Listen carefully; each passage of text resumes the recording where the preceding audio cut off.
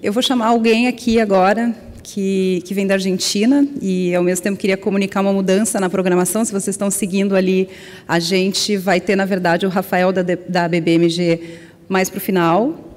E agora, eu, uma pessoa que cresci tomando chimarrão, com muito prazer chamo aqui o Alex Pryor, da Guayaki, que vai falar um pouco sobre a sua erva-mate, Argentina. Bem-vindo. Yeah. Bem-vindo.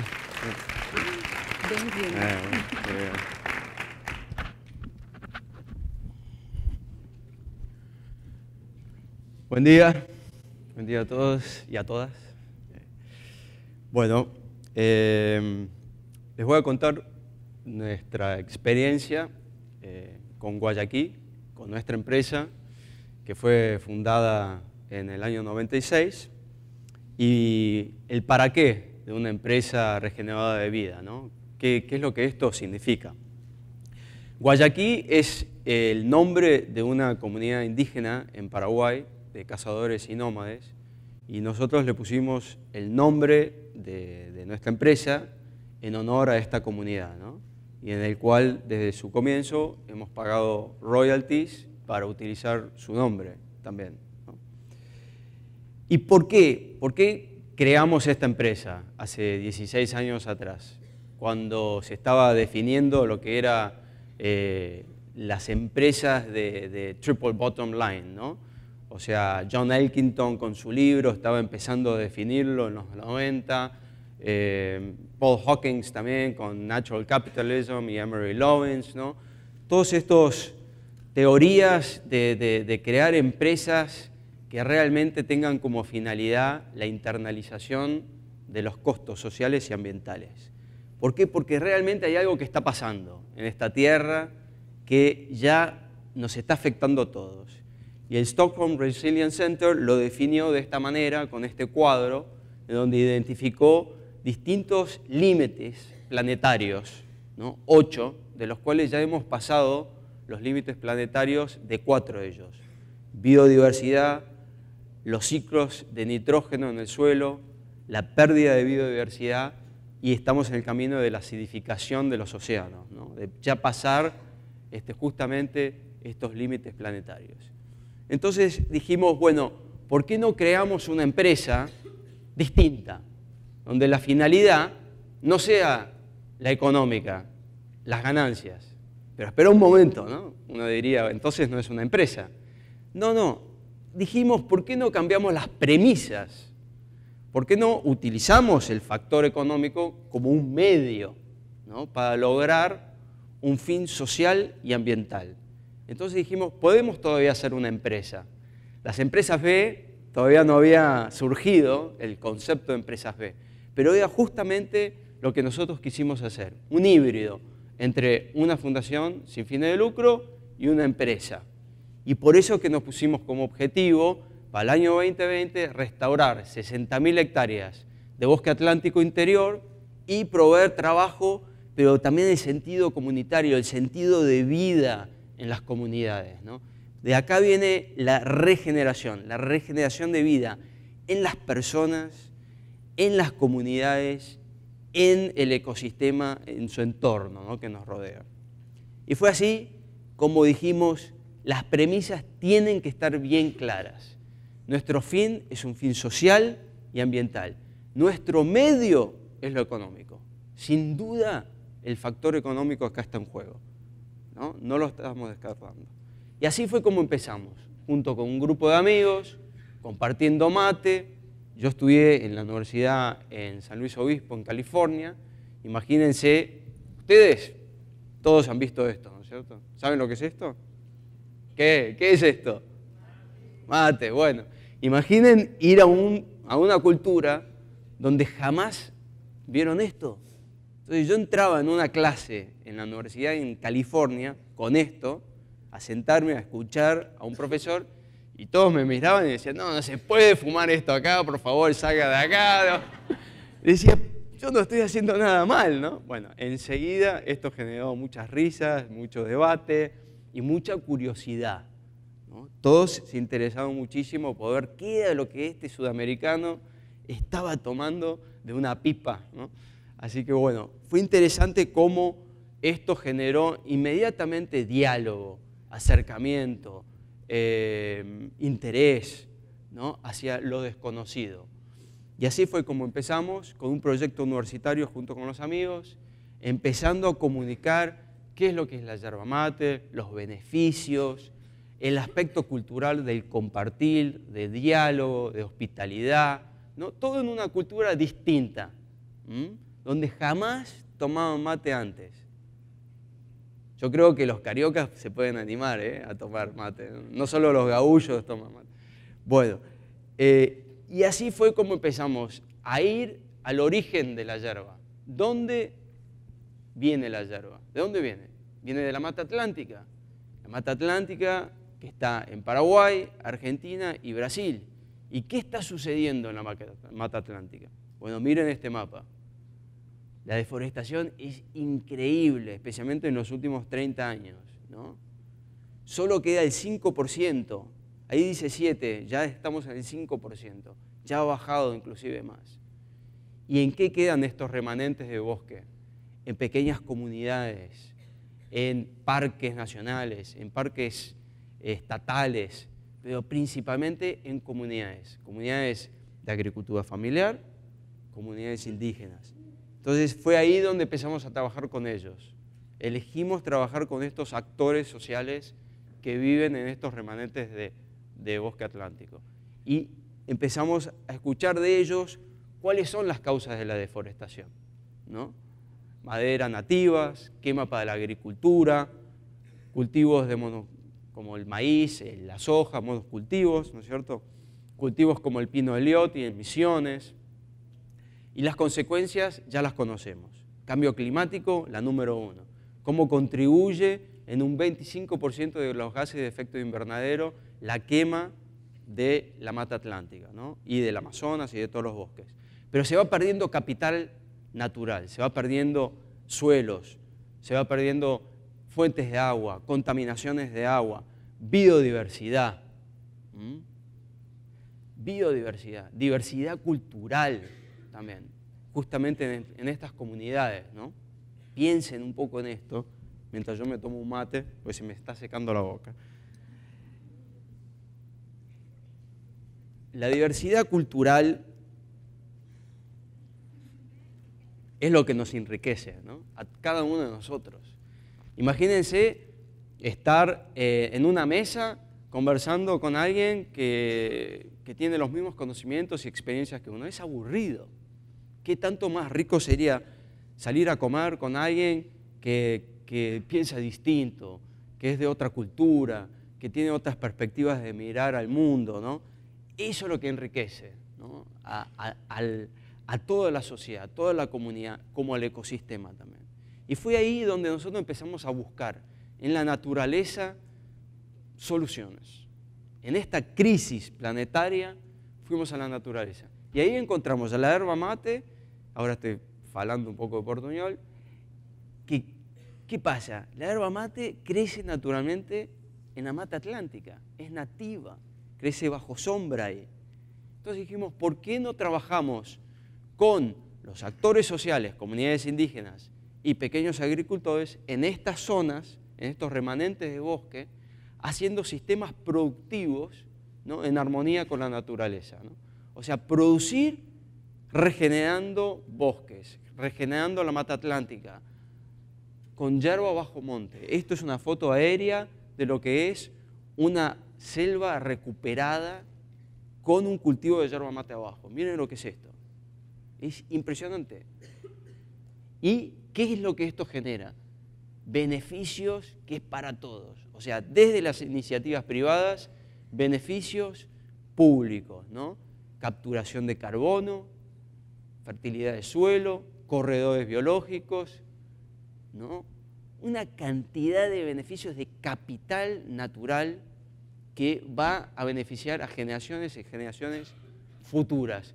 No solo para el beneficio de la empresa, no solo para el beneficio de las comunidades que vienen, sino para generaciones futuras.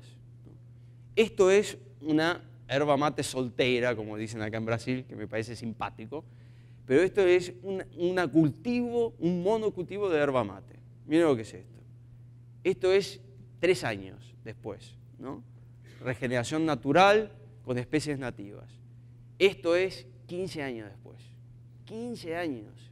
Miren qué rápido se recupera esto. Acá viene este concepto de regeneration, regeneración, regeneración de vida. En el ecosistema, en las comunidades, se puede regenerar y vuelve rápido. 15 años no es nada. Y genera unos beneficios sociales enormes. Y los beneficios de inclusión de estas pequeñas comunidades, ¿no? Indígenas, de estas comunidades de agricultores familiares, donde ellos están siempre en los centros de los procesos de desarrollo. Siempre en los centros de los procesos de desarrollo. Porque es la única manera que se puede garantizar la producción, la sustentabilidad, los vínculos horizontales, donde la empresa no tenga un acercamiento asimétrico hacia estas comunidades, ¿no? ¿Ellos son pobres? Depende cómo uno los mire, con qué ojos ellos son pobres. Porque pueden tener una riqueza muy grande espiritual, una riqueza muy grande de corazón, que nos puede enseñar a nosotros muchas cosas, ¿no? Y así es como se puede celebrar, ¿no? Se celebra este encuentro con las comunidades, se celebra el espíritu humano, se comunica uno con estas comunidades como se comunicaría con su madre, con su hermano, con su amigo. Somos todos humanos, todos vivimos en esta nave, tierra, ¿no es cierto? No hay muchas diferencias. Entonces se puede celebrar, se puede uno construir un vínculo ganar-ganar, como dice Leonardo Boff, ¿no? Un vínculo, una transacción donde me cuido yo, cuido al otro y nos cuidamos a todos. No es charity, no es limosna, no es yo te doy porque vos tenés menos. Acá es una construcción horizontal, donde volvemos a celebrar la individualidad del espíritu humano de cada uno de ustedes, que es distinto y singular. Su espíritu es distinto y no es igual a ningún otro. Y esa riqueza hay que sacarla afuera, hay que celebrarla, muchachos. Vamos, anímense, pónganse acá arriba conmigo, ¿no? Vamos a celebrar la vida, ¿no? Saquen lo que tienen adentro. Y así es como se puede colaborar, así es como se puede producir, así es como se puede educar uno con el otro. Vos con lo que tenés para darme, yo con lo que tengo yo para darte, mi cultura, ¿no? Y así se construyen estos vínculos que generan equipo, que generan comunidad, que generan vida, ¿no? Que genera la celebración de la diversidad a través de talleres coparticipativos, ¿no? Entre todos los distintos actores que están en este planeta, ¿no? De gobierno, de ONGs, de empresarios, de guardaparques, de todos, ¿no? Todos en un mismo espacio, generando estos talleres, compartiendo sus sueños, sus desafíos, ¿no? Y sus fortalezas, ¿no? Y ahí cada uno va encontrando maneras de trabajar juntos, que como consecuencia trae beneficios económicos, ¿no es cierto? Como consecuencia. Nosotros elegimos la erva-mate, trabajar con la yerba-mate para generar aquellos beneficios. Al internalizar los costos sociales y ambientales de producir la yerba-mate, estamos teniendo un impacto directo en el capital social ni en el capital ambiental. Justamente ya no pasan a ser más costos, pasan a ser activos de la empresa, activos para todos, no solo para la empresa, ¿no? Y ya la empresa, Guayaki, los accionistas ya están valorando a la empresa por su performance en ventas, por su performance de activos, y activos sociales y activos ambientales. Está ocurriendo, ¿no? Está en sus inicios y se puede producir en escala. Esto no es un kiosco, no es un shop pequeñito, no. Se puede producir y en grandes volúmenes, más de lo que uno piensa. Y es las fuerzas del mercado, todos los stakeholders, los que permiten que esto funcione. Todos, ¿eh? es un compromiso compartido, que empezamos de una forma muy grassroots y esto continúa, continúa siendo de la misma manera. Nosotros seguimos acercándonos a través de eventos, a través de encuentros con los consumidores, de una forma muy personalizada, ¿no? Y es este compromiso compartido con los retailers, con los distribuidores, que se forma una red y que ahora el sistema B ha inclusive potenciado, ¿no? O sea, lo que son las B Corporations, que son más de 900, me parece, ¿no? Ya van sumando cada día más y más y más. Y lo que genera es una red de empresas, de stakeholders que quieren un mundo mejor, un mundo transparente, no perfecto, porque perfecto no existe, pero ir mejorando poco a poco, ¿no? Y lo imposible comienza a suceder. Miren este gringo de Los Ángeles, un cebador de mate, tomando, ¿no?, tereré. ¿Quién hubiese pensado, ¿no? La gente elige estilos de vida, ¿no? Por ahí uno dice, pero no voy a pagar más por la yerba mate porque es orgánica o de comercio justo. Pero mira el carro que estás manejando, o mira cuánto dinero estás utilizando para entretenimiento. ¿Por qué no vas a pagar un poco más para la yerba que está internalizando los costos sociales y ambientales?